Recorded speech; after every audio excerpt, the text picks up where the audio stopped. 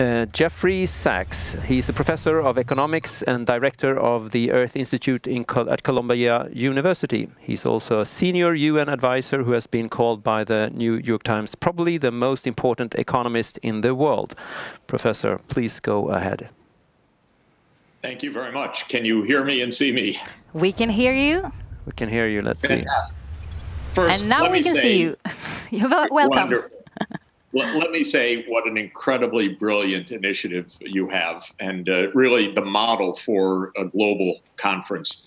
I've thought for a long time, why don't we do this with General Assembly meetings? Why don't we do this with world parliamentarians? I think what you have is astoundingly important, not only about climate change, but in general, such a gorgeously presented conference. So I'm really impressed and really grateful. Thank you, and thank you for being a part of it.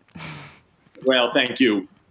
We don't have time, but we do have a way, and I think that is really the theme. We don't have time in the literal sense that we have filled the atmosphere with enough greenhouse gases that we are just on the verge of wrecking the planet. And we know now that the remaining carbon budget, the amount of cumulative carbon dioxide that could be emitted and still stay below the 2-degree upper limit, which is not even a safe upper limit, but a dire upper limit, set in the Paris Climate Agreement, is maybe 600 billion tons CO2, something like that, about 15 years at the rate of today's emissions, meaning we have to move to decarbonizing the world energy system. This is the simple point. We have to move from a world economy dependent on coal, oil, and natural gas to a world economy based on zero carbon energy, whether wind, solar, hydro, geothermal, nuclear, bioenergy, or other kinds of energy that do not emit carbon dioxide. And we have to do this essentially by mid-century. We have to end net emissions roughly by the year 2050 if we want to have a likely chance, that's technically defined as roughly a 2/3 probability, only a 2/3 probability, no certainty, but a 2/3 probability of staying within the Paris upper limit. Now, this is fortunately technically feasible because we can see the pathway to success. And the pathway to success is based on electrification using zero carbon energy. We have to produce electricity for a growing world population and a growing world economy using zero carbon sources. We have to shift from the fossil fuel dependence to electricity based on those zero carbon sources. And we have to electrify those uses of energy, especially automobiles and the heating of buildings, that currently are based on, say, an internal combustion engine in the case of vehicles, or on a boiler or furnace in the case of buildings, to electricity. For personal mobility, that means most likely battery-operated vehicles of the kind that are now burgeoning in the marketplace. For buildings, it means predominantly electric heat pumps to heat our buildings in the winters. And, of course, it means energy efficiency, to be using energy in a far more efficient way, which is also technologically feasible with clear roadmaps, so that we don't need so much energy still to get the services that we require. So in a sense, this is a quite doable proposition. It's well defined.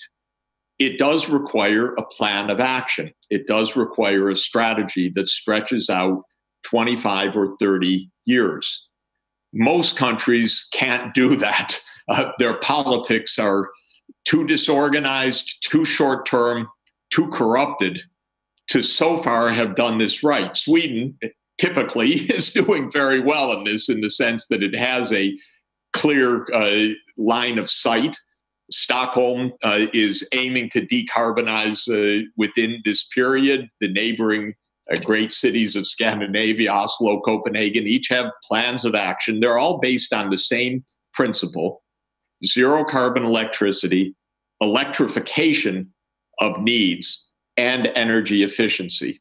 And one could add, just as a footnote, that there are particular sectors, for example, shipping or large vehicles, that require their own technology pathway. Perhaps instead of battery operated electricity, it's fuel cells. So you use renewable energy to produce hydrogen, and then you combust the hydrogen, for example, in large ocean-going vessels, which is already starting now. I met with a major shipper in Antwerp just 10 days ago, who's converting his massive ocean-going freight carrying vessels to hydrogen combustion.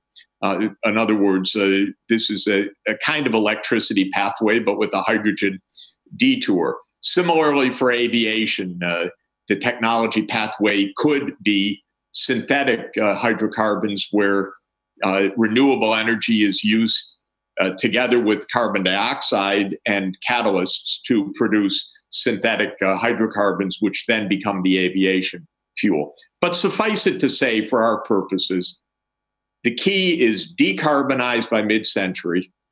The essence of that is a clean grid that provides an increased load of electricity for electrification of current uses, plus vehicles, plus buildings, plus industrial processes.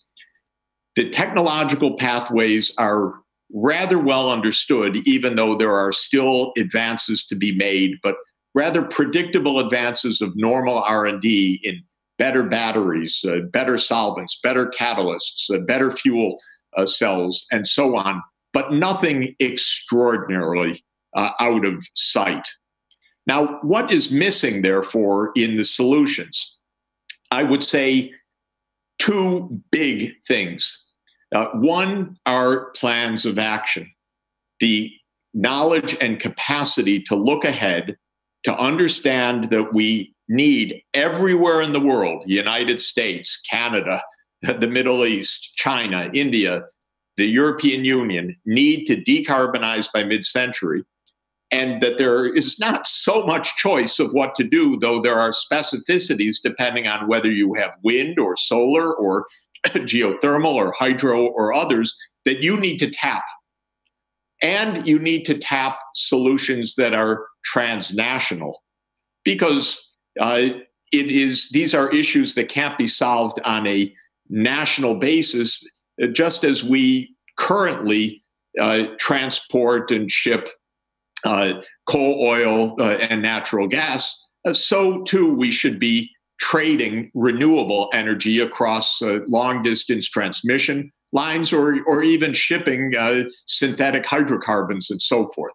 So these are transnational plans that are needed, typically regional. And in the US, we need to join with Canada and Mexico to have a clean grid, not to do this three countries individually, still less to build a wall with Mexico, the absolutely absurd idea of my president, which makes zero sense, of course. So the first thing is plans of action. The second thing is political economy. And what that means is oil drives you crazy. Oil corrupts politics. Oil buys politicians. You may have noticed that in my crazy country, the United States, the one country in the world out of 193 that has declared the intention to pull out of the Paris Climate Agreement, though we have a crazy president, it's not because our president is crazy that that's happening, actually. It's happening because the Republican leadership in the US Congress is owned and operated by the oil industry. We have big oil that pays huge amounts of campaign contributions, utterly corrupt, though in the American genius, it's all made legal which is weird. But the oil companies and oil men like David and Charles Koch pay the campaign contributions of our senators, who then tell the president of the United States, duh, pull out of Paris. Because that's what these short-sighted, nasty oil companies are after. Let me give you the list. It's Koch Industries, it's ExxonMobil, it's Chevron, it's ConocoPhillips. It's not a large number. What the hell are they thinking? Because the whole world depends on us decarbonizing.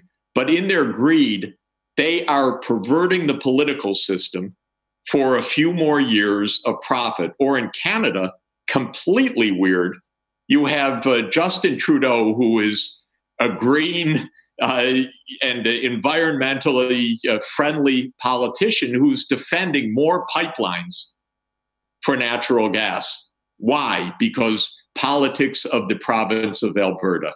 So to bring it to conclusion, we have to have sound plans based on decarbonizing technologies, and we have to know the fight that we're really in. It's actually not the fight against the ignorance of the people. It's not the confusion of the people, even in the United States, despite all the propaganda.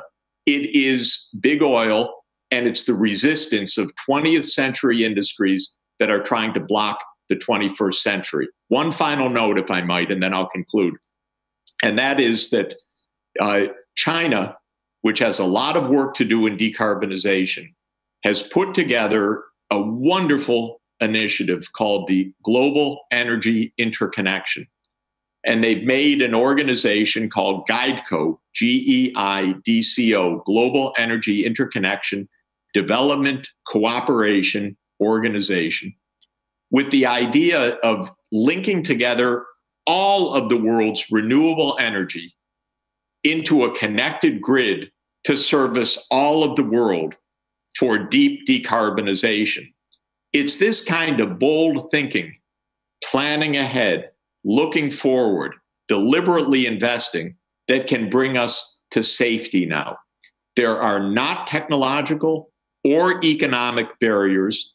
We're going to make it, but we're in the final stages of the political economy battle, where corrupted politicians, twisted by the interests of big oil, are still resisting. But it is movements like We Don't Have Time that will break the hammerlock of the oil industry and enable humanity to save itself. Thanks very much for letting me be with you.